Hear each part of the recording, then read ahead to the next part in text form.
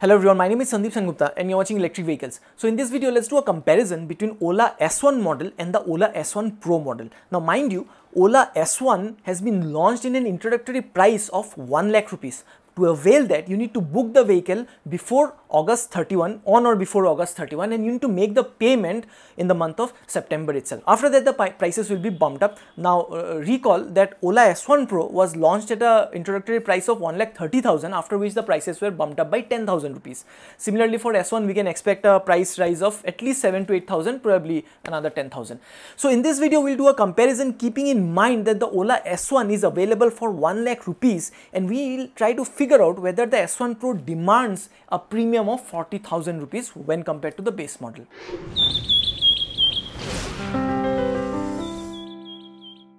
Now let's start with the feature list for both of these scooters. Most of them are similar. They both have side stand alert, reverse mode, over-the-air upgrades, music system, Bluetooth and GPS. Now there are certain differences in both the models in terms of features as well. For example, S1 Pro has the cruise control facility which the S1 lacks, and more importantly, S1 Pro has a hill hold facility. So if you are daily commuting through hills or if you live in hilly areas, then the S1 Pro will better suit your requirement. Other than that, the dimensions for both these vehicles are same, except of course that the S1 Pro is 4 kgs heavier than the S1 model.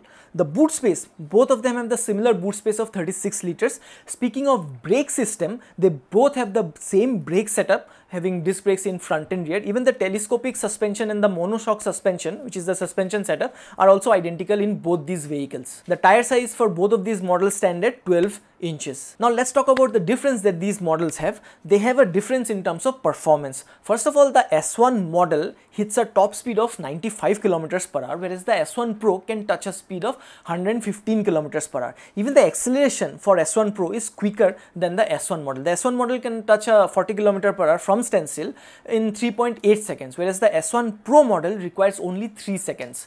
Speaking of range, they both come in different battery capacity, and therefore there is a difference in range as well. The S1 Pro model comes with a claimed range of 141 kilometers, but in eco mode you should be able to get 165-170 kilometers of range. In S1 model, the claimed range is 141 kilometers. However, 130 kilometers of range in eco mode should be achievable. Now there is one more aesthetic difference in both these models, which is the color options. The S1 Pro comes with more number of color options as compared to the S1. In fact, if you wanted to go for the khaki color, then you might have to pay additional 10,000 rupees over the regular price of the S1 Pro model. Keeping all of this in mind, and especially the fact that S1 model is available for 1 lakh rupees for the next few days, the difference does seem striking.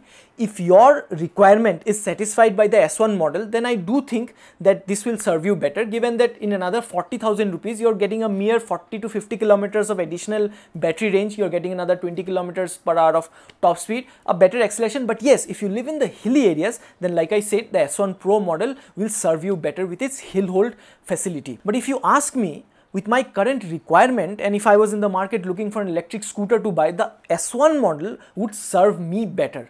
Tell us about your opinion. What serves you better? If you're already using the S1 Pro model, then let us know your experience in the comment section. If any one of you has already booked the S1 model, you can let your experience, you can share your experience in the comment section as well. Go green, go electric.